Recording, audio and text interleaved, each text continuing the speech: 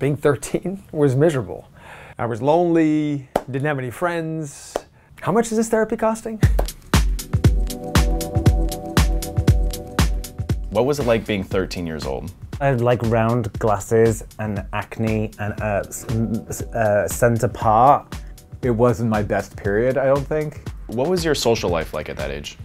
There is no social life. I didn't even know what social life meant at 13. My social life as a 13-year-old was not great. I would go home and watch reruns of TV shows.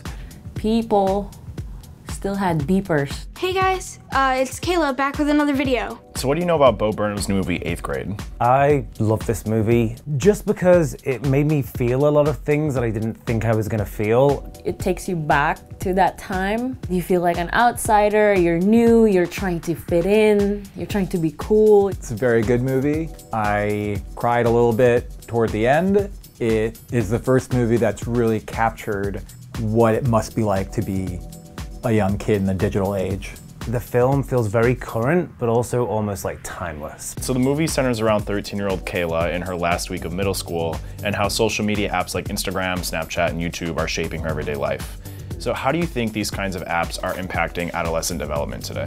Oh my God, I think it's a huge part of their growing up today. These kids are terrified of an embarrassing moment being captured, and so that fear of that moment, I think, is just holding them back from truly being a kid. You're getting constant feedback, and what is considered positive feedback on social media may be detrimental for your life. They need to show the followers that they have something else other than their really boring, bland lives. I think there's probably a lot of creativity going into expanding a social media following that could be going toward anything else. Kids are almost like more mature about it than adults who freak out because it's such a new trend. I look at my own son who's almost 10 and he's not on Facebook or social media in general. Do you think the use of social media is actually making kids grow up faster? I mean, it's definitely making kids grow up faster. I look back at myself in 4th grade or 5th grade and I was just like a doofus with like no clue.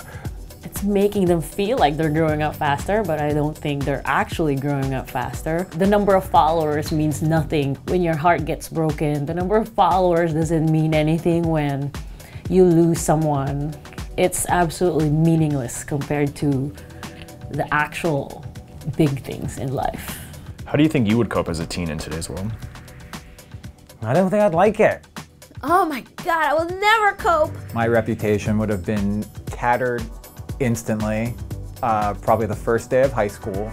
And I feel like if I had probably had that social media experience, it would have been miserable and really claustrophobic and intense. What impacts, both positive and negative, do you think constant connectivity will have on future generations? With constant connectivity, what's convenient when you have friends that live around the world is developmentally detrimental, I think, when you're talking about people in high school. Just to be, who you are and connect with other people away from a device, that's actually becoming, I think, harder and harder as time goes on. I think there'll be extremes. You're gonna have kids who are completely ruled by having to be online all the time, and it's gonna be an addiction.